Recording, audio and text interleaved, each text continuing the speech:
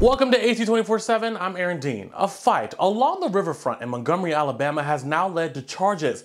The fight broke out over the weekend. Video of the incident went viral, shows multiple people involved. We want to warn you that the following story contains material that some viewers may find disturbing due to the graphic nature.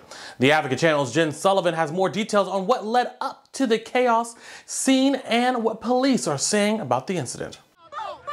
Chaos along the riverfront in Montgomery, Alabama. A massive brawl breaking out Saturday between two groups. The incident caught on camera. Punches thrown, chairs tossed, one man falling into the water. Three of the men involved now facing charges of third-degree assault. It was disturbing. It was something that was surprising as well to see that take place, and it was disappointing from my standpoint. We're now learning more details about what led up to this. It all began when a black employee was trying to clear the dock space for a riverboat cruise, but a private boat was parked in the way. The co-captain can be seen arguing with one of the white men from the pontoon boat.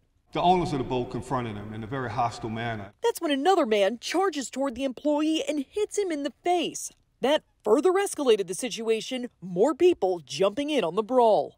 It's obvious that all they wanted to do was cause a ruckus. We kept asking them to move the boat. From the video, the fight appears to be largely along racial lines, but the Montgomery Police Department says as of now, there's not enough evidence to fit the criteria of a hate crime or inciting a riot, but said more charges could be filed. This department went above and beyond and looked under every stone for answers. Originally, 13 people were detained and since released, but only 3 have been charged, 1 with 2 counts of third-degree assault and 2 with 1 count each of the same charge.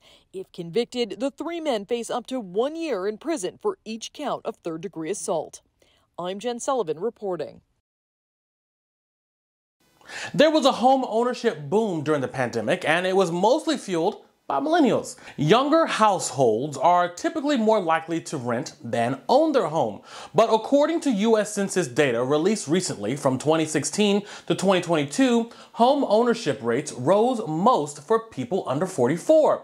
Now, the term home ownership rate can be misleading because it isn't the percentage of Americans who own homes. It's the percentage of housing owned by the occupants as opposed to housing occupied by renters. By last year, the U.S. home ownership rate was over 65%, up from the 64.5% in 2019.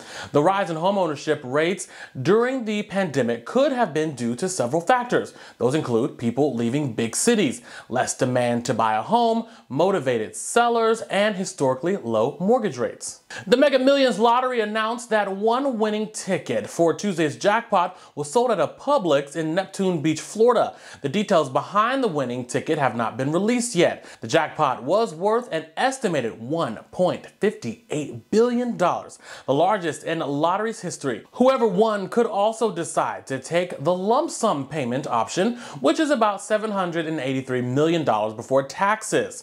7 other tickets sold in 6 states for Tuesday's drawing won millions of dollars. And thanks so much for joining us for AT 24/7. For more, you can go to theadvocatechannel.com and you can even subscribe on the Advocate Channel's YouTube page. For AT 24/7, I'm Aaron Dean.